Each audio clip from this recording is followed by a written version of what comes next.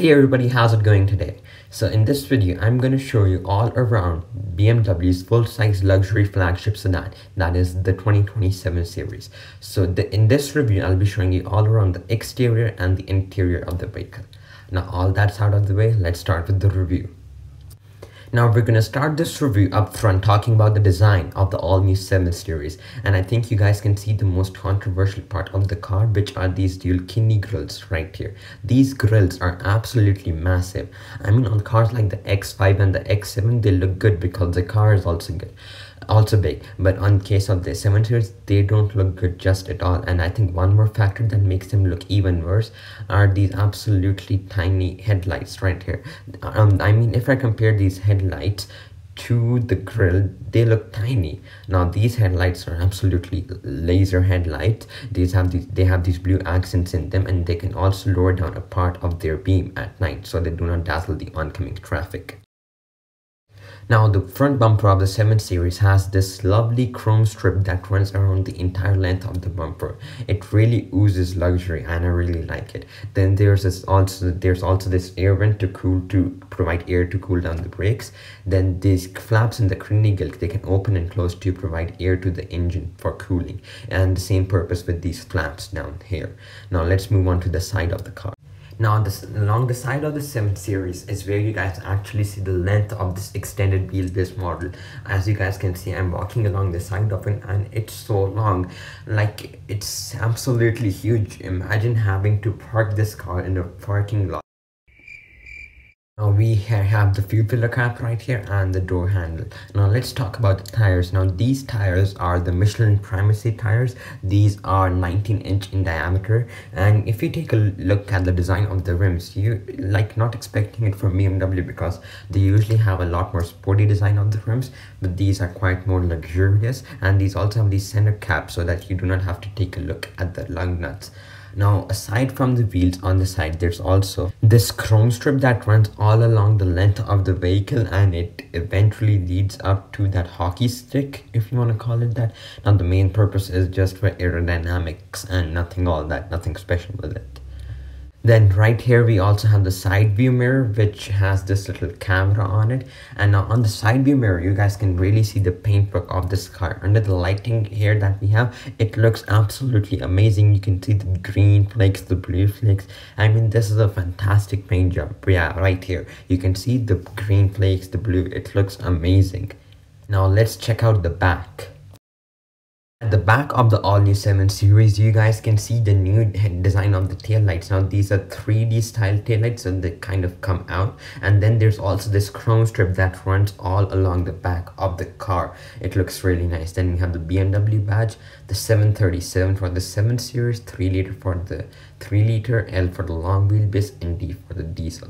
Then down here we have the exhaust pipe. Now this is just the outer surround, and the real exhaust pipes are right here, and we also have the parking sensors right here. Now let's open the boot, which is of course electronic, and which you do by pushing your hand by pressing a button down here. Let me just find the latch. Yeah, and now you can see it opens, and it's quite spacious actually. You can see it has some stuff in there, but it's very spacious, and you can easily fit 2 to 3 suitcases in there. Then you also have this skid plate so that you don't damage this paintwork by taking a suitcase out. We have the warning triangle, and then we could close it by pushing this button right here, and it closes automatically down. Now let's check out the interior.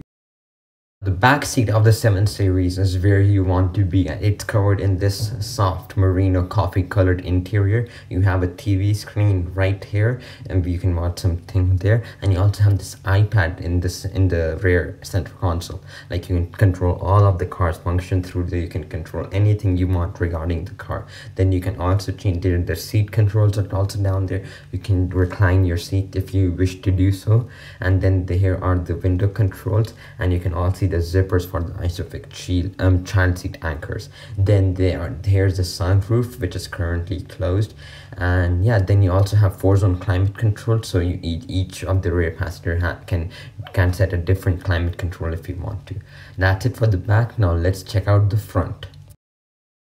Now, at the front of the 7 Series, you guys can see the wooden trim that this car has, and also the digital instrument cluster that this car has. Now, also, this car has the iDrive 7 latest infotainment system, which of course is touchscreen. You can use it by touch inputs, and you can go to navigation if you wish to do so. You can also control it by the iDrive controller right here.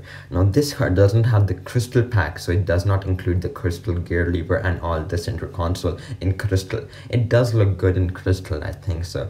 Then we have the center console, which opens by if you push this button. Now there's fair amount of storage there. You can also charge something if you wish to do so. Closing this, you also have the air conditioning controls right there. Now these are of course touchscreen, it's Warzone climate control. Then you have the media controls right here, the hazard light control, and you have the start stop engine right there, and the glove box, which is locked right now, so I can't open it. And then you have the steering wheel, which has many different controls on it.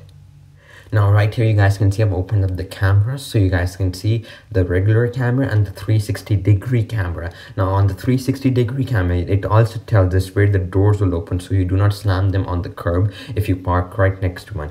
Right next to it we also have the park assist and the reversing assist. Now reversing assistant is like if you're going to a shopping mall and in one of those underground parking lots, and you're maneuvering around and all of a sudden somebody comes in the opposite direction, so you do not have to back it up, as if you press this, it remembers the steering input and it will automatically back you up. I mean, how cool is that? Then you also have the settings button. Now if I just close this, you guys can also see the ambient lighting that this car has. Then we also have the electronically controlled steering wheel right here.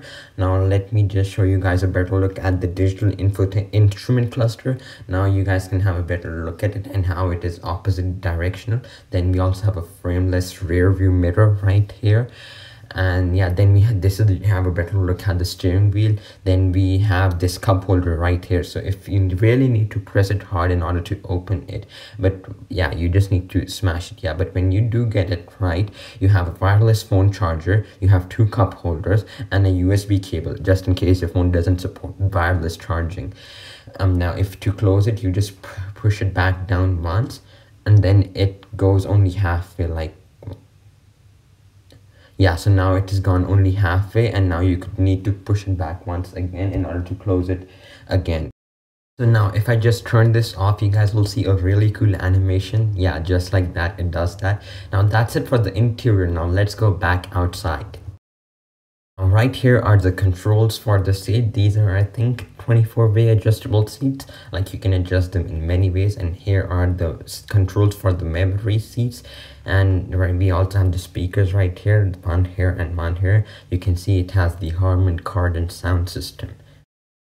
Another thing, this car has soft closed doors. So if I just push them gently, like let me just do one, they will automatically close down, so you don't have to slam the door. Like how luxurious is that? Alright guys, that's gonna do it for this upload today. So if you like this video, please give this a thumbs up, and if you're new to my channel, please subscribe and also hit the bell icon so that you're notified every time I make a new upload. That's it for this time, and I'll see you guys for plenty more videos to come. Peace.